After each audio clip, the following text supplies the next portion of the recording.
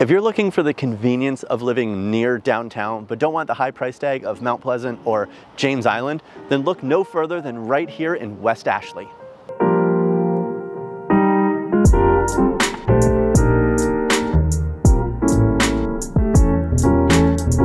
Welcome back, everybody. If you're new here, I am Bill, a local realtor here in Charleston, and I make videos to help people make better decisions when moving to, from, or around the greater Charleston area. So if you're looking to make a move in the next 3 days to 3 years, I can help with that. And today we're talking all about West Ashley.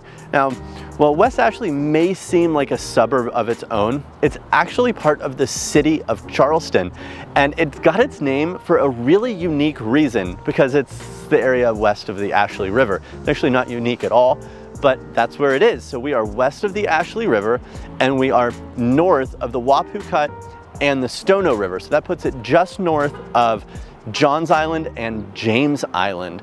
Now, when we look at West Ashley geographically, we kind of separate it into two different sections. There's the section inside 526 and the section outside of I-526. Now, you might want to stick around till the end, because as we go through the differences, you're not going to want to miss the drastic price change from going inside 526 to outside.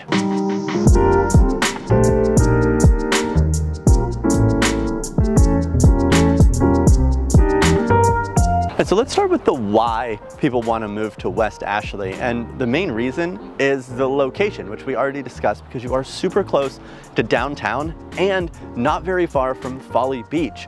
But like I said, it feels like a suburb of its own, because you've got everything that you could need right here in West Ashley.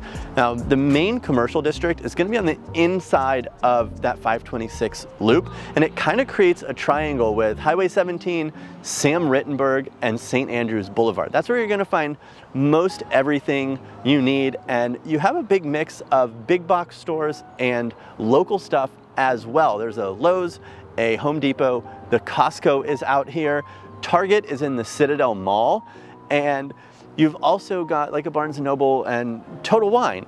But if you're looking for something smaller and local, you can also find those in small shopping centers as well. When it comes to dining, some of our favorite spots are out here, where you've got Mex One, you've got Boxcar Betty's for some amazing chicken sandwiches, and then also end it with heading over to Turbo Cone, which is one of the only soft serve ice cream places in Charleston. And if you're a fan of craft beer like I am, there's two breweries in West Ashley. One is Frothy Beard, and the other is Charlestown Fermentery right in Avondale. Now, it's not all just shopping, dining, and drinking. There's a lot of other things to do. There's a movie theater at the Citadel Mall, so if you're looking to go see a movie, they also actually film movies over there too. Danny McBride has set up his production company in the Citadel Mall in the old Sears, which is where they filmed The Righteous Gemstones.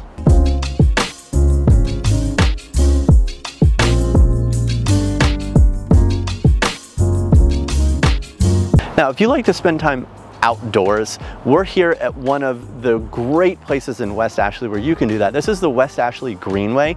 It is 8 miles of paved walking, biking, jogging trails, whichever you prefer.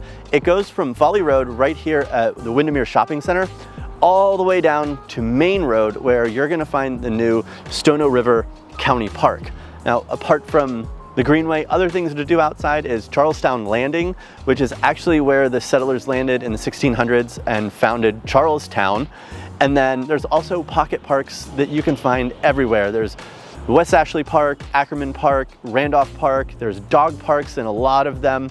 So there's just plenty to do inside and outside. And because of the access to the harbor and the rivers, you have access to water in most places.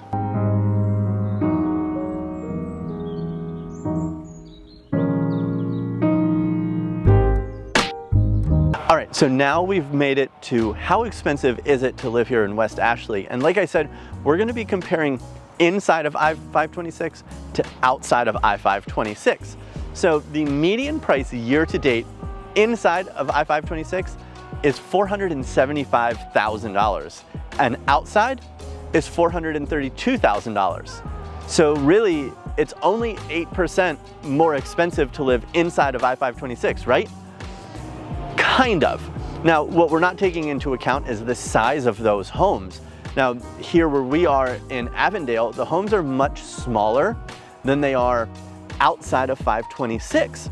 So when we look at homes that are over 2,500 square feet, this is where we see that crazy difference, where inside of 526 is $992,000 for a median over 2,500 square foot home, and outside of 526 is in the mid 600s.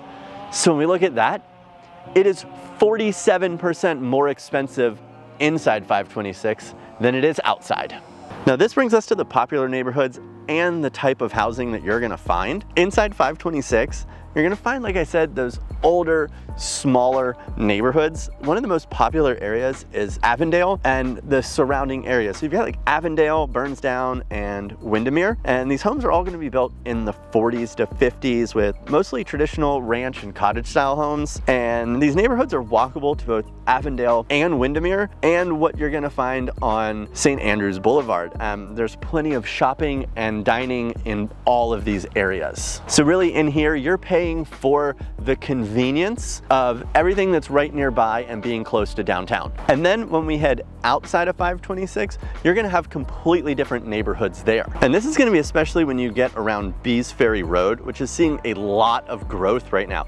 You've got Carolina Bay with the homes being built in the late 2000s, and there's even a new phase called Parks Edge at Carolina Bay, but we're waiting on that to be released, so hopefully they start closing in 2024. Now, this is a master plan community with parks, playgrounds, and 3 pools. Prices here range from the 300s for a townhome into the 700s if you're looking for over 3,000 square feet. Now, if you're looking for a more established neighborhood outside of 526, look at Shadow Moss. This is the home of West Ashley's only golf course, and most of the neighborhood has no HOA, with a few sections having a small HOA. Now, if you don't like an HOA, I've got another great video I'm gonna link down below for you so you can take a look at that. Now, homes in here were built in the 80s and 90s. They're mainly the traditional style ranch and colonial style homes, and prices in the non-HOA section are gonna be from the high 300s into the 500s, but when you get into the areas with the small HOA, you can get into the 700 to 900 range, with a few exceeding $1 million. And now let's talk about luxury homes in West Ashley.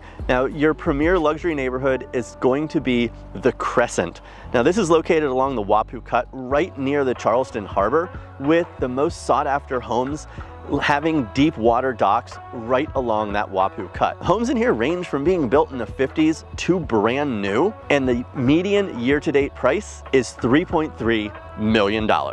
So if you're looking to make a move to West Ashley or anywhere in the greater Charleston area, hit me up and be sure to check out this video right here because I think you're really gonna like it. And as always, I'm Bill Olson, your favorite YouTubing Charleston realtor, and I'll see you on the next video.